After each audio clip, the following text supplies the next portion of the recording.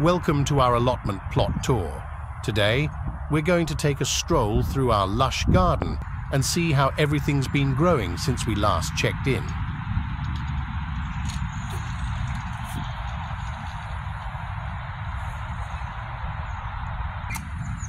Let's start with the stars of the show, our garlic. Planted diligently on the 1st and 15th of October 2023, these cloves have been thriving under the soil, eagerly awaiting their time to shine. And if you're curious about the planting process, don't forget to check out the link in the description for a step-by-step guide.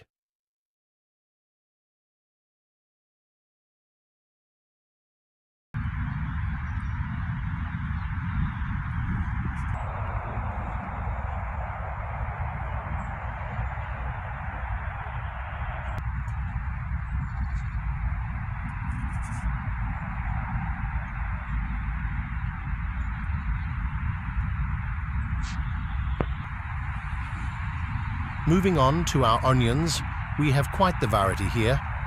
From the reliable radar to the timeless Shakespeare. And let's not forget about the electric variety, which took its time but is finally making its presence known. All sown on the 29th of October 2023, these onions have been steadily growing, promising a bountiful harvest in the near future. Ah, the majestic elephant garlic. A sight to behold in any garden. Planted back in October 2023, these giants are well on their way to becoming the centerpiece of our vegetable patch. And if you're interested in learning more about their planting journey, be sure to check out the link provided. As we wander further, we encounter the resilient chard, spinach, and carrots bravely weathering the winter months.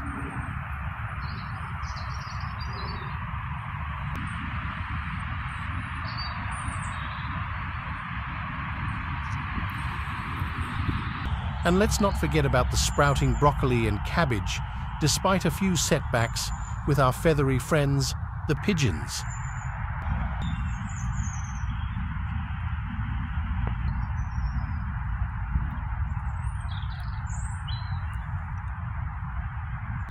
We've also revamped our flower bed using a combination of Hugelkultur and in-ground composting techniques. With a hearty mix of horse manure, old logs, and tree trimmings, this bed is poised to be a haven for blooms of all kinds.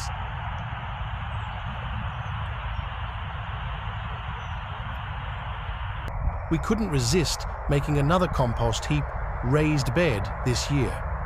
After the success of last year's endeavors, we're excited to see what this new bed will bring forth.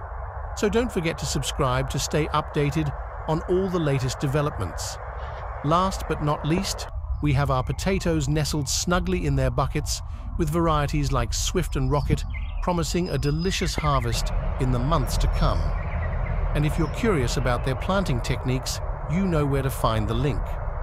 Thank you for joining us on this tour of our allotment plot. We hope you've enjoyed seeing how our garden has flourished and grown since our last update. Don't forget to like, subscribe, and stay tuned for more gardening adventures.